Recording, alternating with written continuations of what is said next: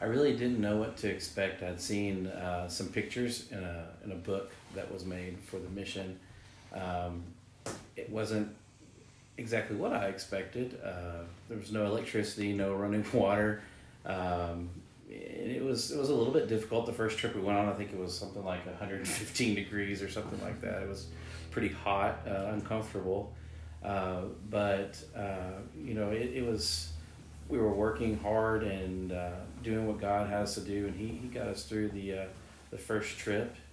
But what I didn't realize is how much it would change our lives, how much it would impact our spiritual journey going forward after that first trip.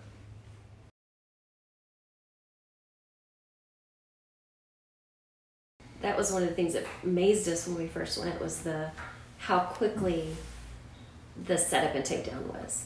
Getting the pharmacy section set up, the doctor section set up, the intake section set up, and everything was ready to go within about 15 to 20 minutes. Right. A full clinic. A full-fledged clinic, That's right. amazing. Yeah. It's on every trip, the doctors, you expect the doctors to be the all-stars of every trip, but it's usually somebody non-medical that's willing to put in the labor to move this or get that or whatever. But everybody, no matter what your background, you serve a purpose on the trip. Right.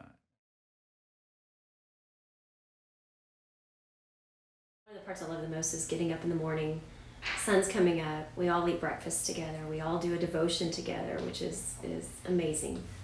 And a small time of worship. And then we get the clinic ready to go, and people start arriving, go to the intake section, and then they wait to see the doctors. When the doctors get all the prescriptions written down, they send it to the pharmacy section. We fill the meds. The people pick up their meds, and that's our clinic. At the end of the day, when everyone's been seen, we have dinner, and then we get ready for worship. And that's the best part of the day. I think the biggest joy I had was on the last trip, when I was able to lean over to one of the doctors and say that one of the ladies was now a sister in Christ. I think that's the biggest joy, is being able to see people come to Christ.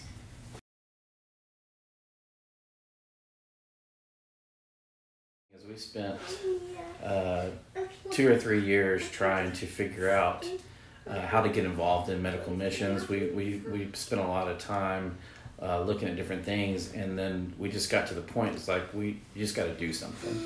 And I believe that this is a great organization. I believe there's a lot of preparation that go into these trips. It's been going on for 30 years. I feel very safe. But at the end of the day, you got to do it. And when you do it, God's going to just start opening doors all throughout your life, and the blessings that will happen to you and to people around you, you won't even believe it. So I think it's just one of those things, you got to do it and see how it impacts your life. Now I'm found, oh glory to